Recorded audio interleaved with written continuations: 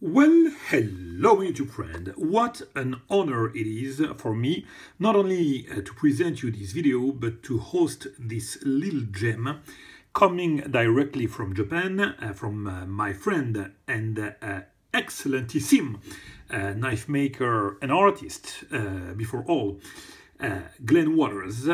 You know Glenn, I presented him already on a video. He's coming from Australia and he lives, oh hell, already. I wanted to start to showcase this video without my fingerprints, but it looks like there's gonna be some. And you know me, I don't redo videos. So I will leave it at that, and you will see the fingerprint already. Look at that. It shows you the beauty and the perfection already of this mirror polish bevel.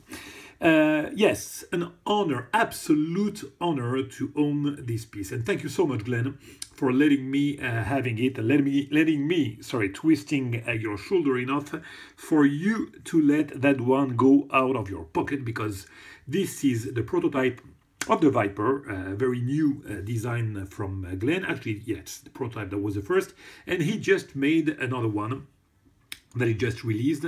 And what happened is that he presented that knife during the Paris Blade Show, and I was just in awe of this little design and the build itself, the material used. I'm going to talk about that, of course. And I tried to buy it from him, but he said no.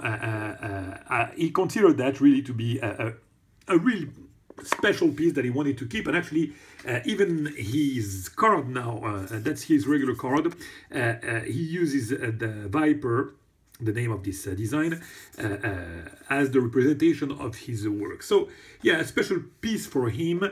So when he did the second one, he promised me that I would gonna get the second one. So you know how I am. I tried my best when he told me that the second one was available. I tried my best and I told him, oh yeah, okay, now that the second one is available, can I have the first? Because it was not the same material, and I really wanted that one, and you will understand very soon why, if not already. You know, let's clear that one out of the room.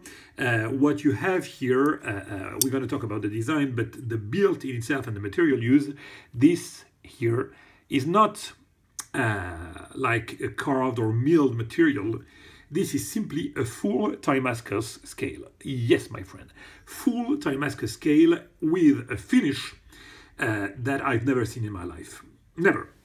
I mean, he decided to let it like with this kind of raw, untreated, it's not untreated actually, it's orange peel finish, as you can see. So a very resistant finish for this Timascus, and this aspect, this gray aspect, that is, to me, blowing my mind, because the purpose most of the time of the Timascus is to get some nice coloring and everything, and the downside of it is that you will get, you know, your fingerprints and everything. So yeah, you have a way, you know, to get some matte finish on the Timascus, but actually that right there is absolutely unique. I can say that probably I'm the only one in the world to to own a knife in Timascus with an orange peel finish without any heat color, and that right there is really special for me, because as I say, I like uniqueness. So this is one of two knives ever made like that, and the prototype actually, and probably one of the only knife in the world with a Timascus like that. And I cannot imagine people using Timascus and deliberately deciding not to heat color it, because it has to go with your artistry and what you feel of it. You know what it is. I mean, for you, you know what it is. You don't need the color to remind you what it is. You know that those are layers of titanium, and it's just a fantastic work of craftsmanship to build a Timascus, and you know what it is. You know, I know. I don't need the colors to remind me that. So this to me right there, I have some Timascus, some regular Timascus. This right there is absolutely unique. That's why I really wanted to have that one, and I got it, which is to me, like I said, something that yeah, is blowing my mind, and a pure pleasure and honor. So yeah, one more time, thank you so much, Glenn, for, to me, that gift. That's a gift. To let me buy it from you is truly a gift for me. So what we have here, we have something that I appreciate above all lately, is a knife made by an artist, an art knife maker, and yet a tactical, an EDC, because that's a pure EDC knife. It's that was the purpose of Glenn. For those of you who don't know Glenn, I mean, check his work. He's always over the top. You have some engravings on the blade. I'm not talking about those engravings that already are here, and that's, you know, it's a way to know that he's he's doing, I'm sorry, a way to know. It's some touches of him, but usually the engravings goes on the blade with some nice dragon, some I don't know, some mythical and epic you know, characters. Those are incredible, and some incredible. I mean, just check his Instagram or his Facebook or whatever, or his website, and you will see what I mean. It's always over the top and pure artistry. Too much for me, so I'm not gonna lie to you. I mean, the artistry is also over the top, but for me, it's something that I'm not really into it. It's too much for me. It's pure art knives. So how can I do to get an art knife from an art maker that is such a talented man? Well, I have to be lucky and wait for him to make some knives like that without too much of his artistical touch.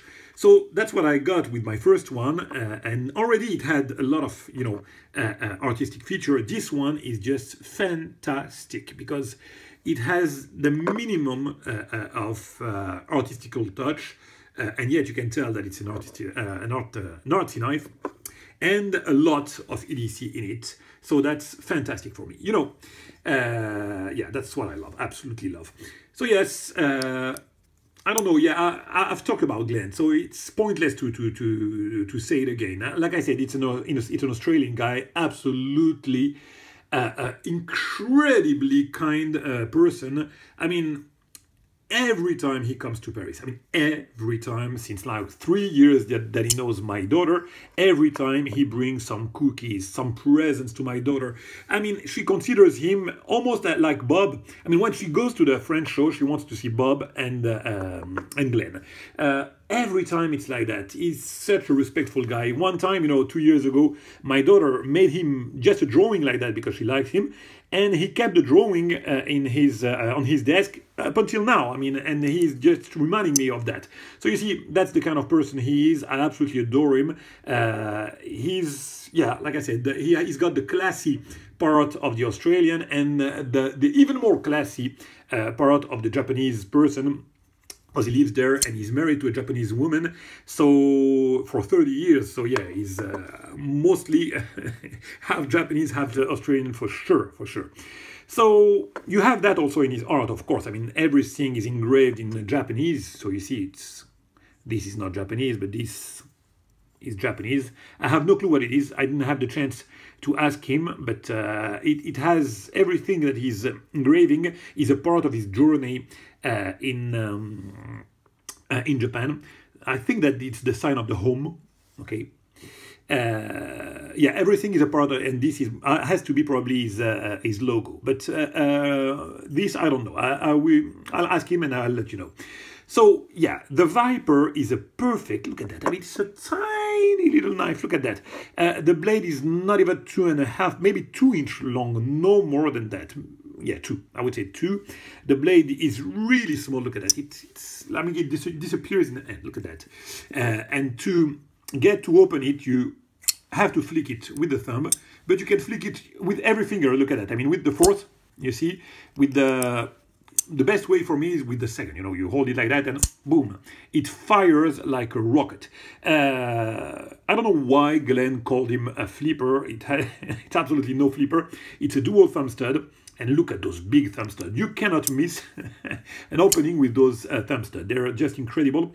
And the design that you have here also on the pivot is a kind of whale, family whale, something like that. He explained me that during the fix. I thought he was looking like a shuriken, you know. Him coming from Japan, I thought that those were looking like a shuriken, but actually it's a whale. And it's beautiful. I have to get back to him to know exactly what kind of whale or whatever. Yeah, I have to do that. So yeah, full Timascus. Look at that. I don't know why, but he also added an overlay of Timascus, like a color around the pivot. Beautiful. And this nice orange peel finish on the pivot. I cannot say for sure if that is Timascus. I'm not sure. I would say that I would argue that those, like the thumb stud, like the back spacer, are simply titanium. The clip is Timascus for sure. Very, very nicely done. Now the blade. The blade is, I mean, poetry. You have these flat in satin that are just looking phenomenal, you know, hand-rubbed satin, and this mirror polish. Look at that. I want to see some reflection so you can see, because since it's a really highly hollowed, it's very difficult to see a reflection, but you see it's a pure mirror polish. Oh, come on. Let me see. You see the camera, the lens of the camera? It's really highly polished. It's difficult because you have the marks of my fingers, but believe me, that's a pure mirror polish, just extraordinarily done. And come on, the grind is just fantastic. It's just fantastically looking. Look at that. It's just phenomenal. And yeah, a hollow grind here, a hollow grind on the swedge, very nice hand rub flat. And I absolutely adore those bold thumb stud, and the kind of spacer in bronze that you have here brings an artsy touch that I absolutely adore. Look at that. He went for a finish on the edges here of the blade that is orange peel, you know, to go with the finish of the edges here on the scale. Very nice. So yeah, a thumb stud. The engagement is a little bit early. Yeah. Maybe. I mean, the lock is maybe not a volt, but it's okay. I mean, again, it's an arty knife, and it's also an EDC, something that you can carry for sure. It's a little bit weak on the lock, but it's secure. That's fine. Over travel stop here. Very nice. And yes, the knife is a pure EDC for sure. Look at that. Perfect centering. You heard the detent. It's a very nice detent. Look at that. Boom. Doesn't open by accident, by no means. So that's, look at that. Look at the contouring that you have on the scale. Very nice. I mean, here only, here it's simple square edge. But I love the design of it. I mean, artistically speaking, look at that. What a beauty. It's a piece of art. That's just, what can I say? It's a pure art piece. I will probably leave it at that. I am extremely happy. I hope that I conveyed you. If anything, it has to be an erratic video as usual, but I hope that I brought to you the passion that I have for that knife, and hopefully the envy for you to check Glenn's work and maybe get a knife from him, because I mean, that would be the best invested money that you would get, because like I said, you have so many makers now coming from, you know, nowhere, making some knives like that, getting trendy because of the social media. This is a maker that is making knife for ages, that has a very old tradition in making knives, and he's becoming more available for the masses, for us, because he's making knives that are more EDC. Look at that. I mean, the clip is just a perfect clip. And something that I forgot to mention, but the fact that you have this orange peel finish with this Timascus, it makes that knife a pure knife to carry. I mean, it's an art knife. You have a very dressy material on it, you know, and that's a knife that you can carry. And not only because of the finish of the Timascus, but also because of the blade. Even though it's very mirror polished like that, it's super gold. I forgot to mention, super gold is an extraordinary metal with a very nice edge retention, very nice. I mean, it's 62 in the Rockwell scale, so you can definitely use that knife for EDC and definitely carry it. And with that being said, my friend, we're heading to the 15 minutes, and I will leave it at that. Thank you so much again, Glade, and thank you so much for you to watch my videos. I'll catch you very soon for another one. Bye-bye!